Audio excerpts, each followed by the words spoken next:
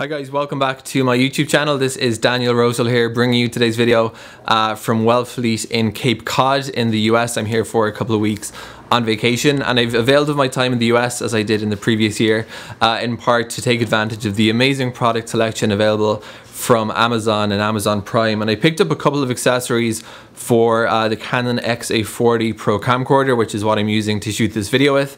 I know a lot of folks in the excellent Canon XA group on Facebook. If you're not on that group, it's a really fantastic group for people who own the XA series of camcorders.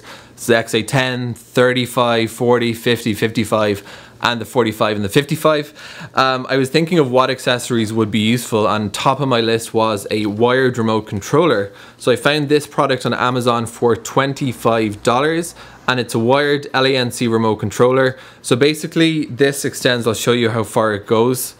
It extends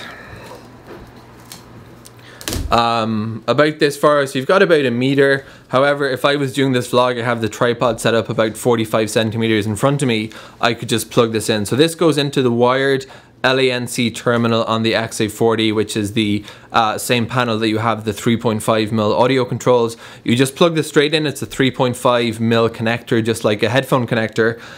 It's got a little clip, so you can basically clip this onto your clothing if you want to keep it out of frame. I have it on my so I think the way you're supposed to use this is to have it sitting on your lap, for instance. This goes into the camcorder, and you've got your 4 buttons.